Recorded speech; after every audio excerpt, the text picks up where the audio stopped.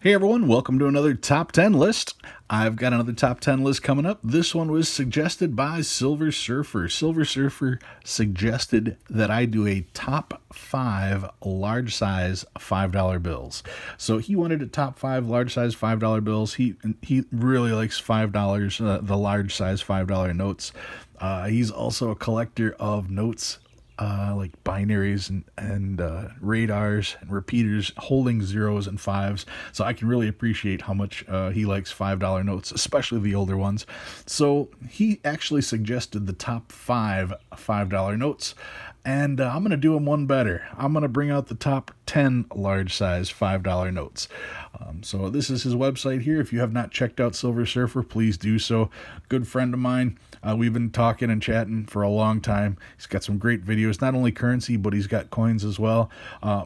He was mostly coins, and he's slowly coming over to the paper side. So you're going to see a lot of his currency stuff as well. Thank you, Silver Surfer, for suggesting this, and hopefully some people will come from here and check out your site as well. So, what do I have? The top 10 large size $5 bills. All right, I've got Silver Surfer's name out here so everybody can see that while this video goes on. And here we go. Number 10.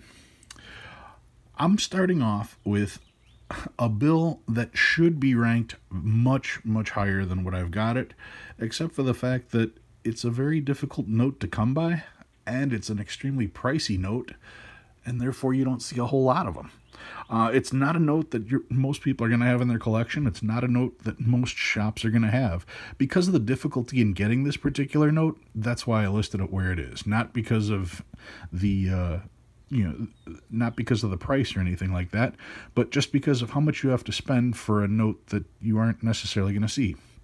This particular note is one of the national currency notes. National bank notes, more is the proper way to say it.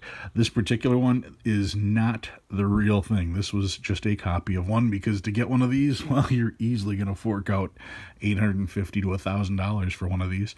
And frankly, there's a lot of really neat notes you can get for that price. So that's why I view this one as number 10. This particular one is the first charter. There were 3 charters as far as national currency and national bank notes go. So that also leans a little bit toward why this one is as good as it is. The back is neat because on the back it has a lot of green ink, and normally they didn't have the dark greens like this.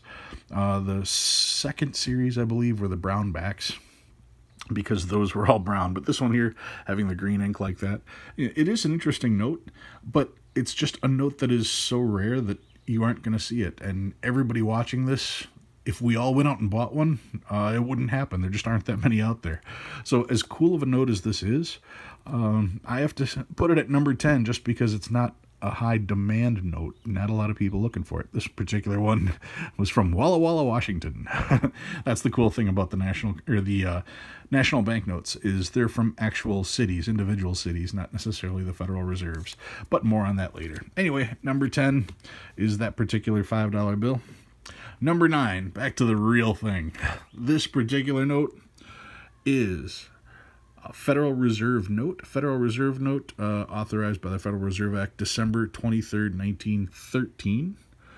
And you can see here it's the series of 1914. So it is a 1914 $5 Federal Reserve note. Now these are fairly easy to get a hold of. They do have kind of a classic look to them. I really like the classic look. Of course, you've got Abraham Lincoln as the president pictured in the center. A classic blocking on the note.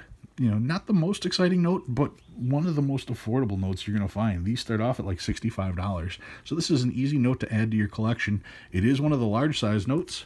So a large size note, well, obviously all the notes in this group will be large size notes, but an easy note to add to your collection at a fairly decent price.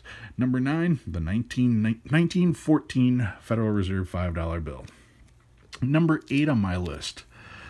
This particular one, this is, we'll check out right there, series of 1918. This also is a Federal Reserve bank note. Federal Reserve bank note. This one was issued from Atlanta. Federal Reserve Bank of Atlanta, they issued, actually each Federal Reserve would issue these notes. So you've got all 12 Federal Reserve banks. This particular one is also a copy, just so you guys are aware. I did purchase a bunch of notes similar to this so that I was able to show notes that I don't have. And also, sometimes holding thousands of dollars worth of bills in your house isn't the smartest thing. So I did get a couple of these. But you can see that this, even though it's a reproduction, it's a really good one at that. So this particular one would be the series of 1918 Federal Reserve banknote. I would put this at number 8 on my list. Number 7. I've got another national banknote, $5 national banknote. This one is from the third charter. And this one I like better than the first note I showed because this particular one is much more attainable. You're going to see these all over the place. Now, national banknotes, you have to understand that the treasurer would send someone out to certify the bank to make sure that they were not going to go under. And then they were allowed to have bills printed with their particular bank. This was the Eau Claire National Bank, and by being certified they would get a charter number, and that charter number, well, that charter number, once everything was all said and done, some of them exceeded 15,000. So to collect all of the national banknotes, you'd have to accumulate over 15,000 different notes. It's just not achievable. But you still should probably have a $5 note from the national banks. And this particular one is a third series note, making it one of the cheaper notes as far as national bank notes go. The city name that's on here, that is going to have a lot to do with the value of the particular note. Generally, the smaller the city and the further west the city, the more expensive the note. So keep that in mind when you buy. It's always fun to get a note from your hometown. However, the closer to your hometown that you purchase the note, the higher the premium. So keep that in mind. Generally, you'd like to buy one of these outside of your state and be lucky enough to run into one from your particular city. So it's fairly difficult to do. This was actually called, this picture is the Pilgrims landing at Plymouth Rock. That's the picture that's on the back of this particular one. These do start off at a reasonable price. This particular one is 1902. Starts off at about 125, quickly works up to 250, 300, 400, and so on down the line. This particular one, you can see the price on there. So that would be number 7, 10, 9, 8, 7. Number 6 on the list. This is a 1923 silver certificate. This is known as the porthole. The 1923 silver certificate features the perfectly round porthole view of Abraham Lincoln. $5 silver certificate. This is a higher priced note. It's a fairly tough note to get. Let's see, take a look at the back here. Pretty impressive looking on the back like that. I kind of like that, how that's splayed out. But this particular note here from 1923 is known as the porthole because it does have that perfect circle. Most of the time they went with more of an oval shape like this, but to have the perfect circle around there, that gave it the title of the porthole note. It does get to be a little bit expensive. These start off at about $525 and go up from there. So that would be number 6 on my list, the 1923 porthole. Number 5. You guys have seen this one before. Number 5 is the 1907 wood chopper. Once again, the wood chopper. Pioneer life in America. Wood chopper has got his axe. He's got his wife. Wife's holding the baby. Got the rifle next to that. Got his hunting dog right next to him. 1907 wood chopper. Very impressive note. This is the affordable version of the note. The 1907 version. Depending on the signatures on this particular note, you can get this one fairly cheap. The 1907 usually starts off as low as 120 in rough shape and goes up from there. So it is a note that can be acquired fairly easily. You've seen this in a couple of my videos.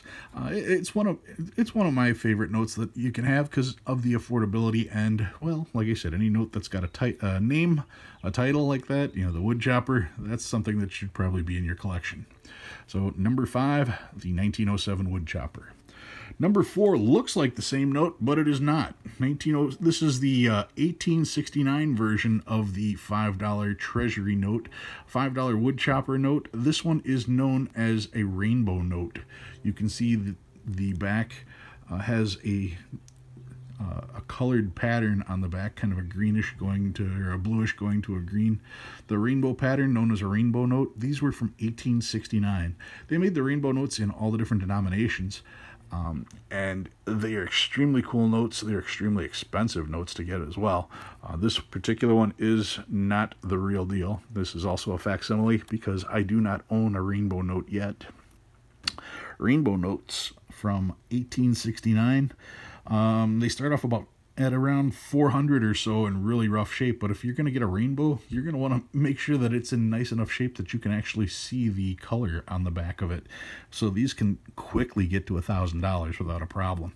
Therefore, I just have the facsimile. Sorry, but it's still one of the cool notes that should be on the top 10 list. Next up, number 3. This one's in rough shape, so that tells you right away it's the real deal. This particular note is an 1862 $5 legal tender. Now, what makes this note so good, and the reason why I have such a horrible conditioned note like this in my collection, is because of what this is. I debated putting this as the number 1 note because of the importance of this note. This is the very first $5 bill that the federal government issued. This is where it all started. This is what they look like. Prior to 1862, all the notes that were issued were they were called obsolete banknotes. They're banknotes from individual banks, nobody backing them but the particular bank. You could have 20 different notes from 20 different banks and not know what's worth what. And the federal government stepped in and said, all right, we're going to make sure that all the notes are the same. And they started printing money.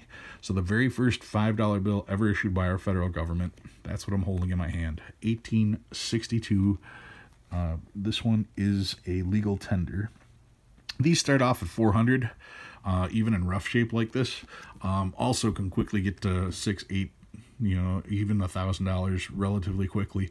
But it's the importance of a bill like this to your collection. That's why I like this particular bill at number 3. Number 2, one of the most controversial notes ever produced. This is an 1896 $5 silver certificate. This is from the educational series. The $5 educational note is the problem child. This is the note that caused all the controversy for the educational series. They put out a $1 bill, a $2 bill, and a $5 bill in 1896. And when people saw this bill right here, this $5 silver certificate, they went nuts. They saw that the central figure ain't wearing a shirt. And they said, we will not have pornography in our pockets. And they demanded that the educational series be removed. Such a beautiful note. This doesn't even look like money. It's hard to believe that this is actual U.S. currency. 1896 $5 educational note. The problem child of the educational series. Very, very beautiful note. Because of this note, like I said, they had to yank the entire educational series from 1896, and by 1899 they had all the notes replaced. So yeah, number 2 on my list. Very impressive note. Almost was number 1 on my list, but when I thought about the note that replaced it, that had to be the winner. Number 1 for the $5 large size notes. This is my 1899 $5 silver certificate. This is my chief note. Chief Unk Papa is the guy that's on there from the Sioux Nation, if I remember correctly. The $5 1899 silver certificate, one of the most iconic notes in American history. Features Native American on there. Just an incredible note. The amount of detail on this note is spectacular. Just an iconic picture on there. Front and back. Stunning, stunning note. Like I said, to come up with a note as quickly as they had to replace the educational series, what an impressive job. Being a silver certificate, of course, it has the blue seals, it has the blue serial numbers on there like that. It's one of my favorite notes. It's one of the most collected notes out there, and that has to do with the price, because this particular note is actually quite affordable, especially for being a number 1 on any list.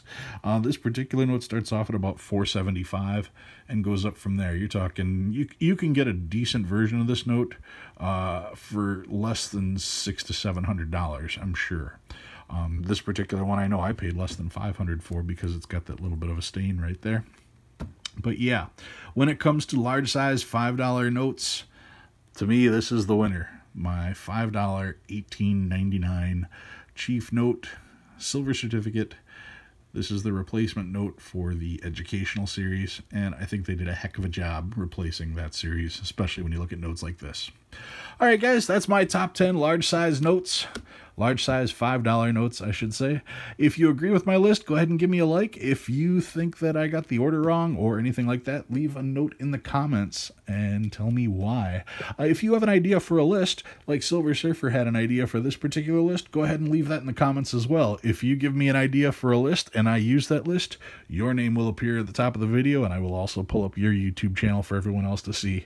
Guys, thank you very much for tuning into my $5 top 10 $5 large size notes. If you enjoyed this list, once again, please hit that like button. I really appreciate it. And we'll see you guys next week with another top 10 list. Bye-bye.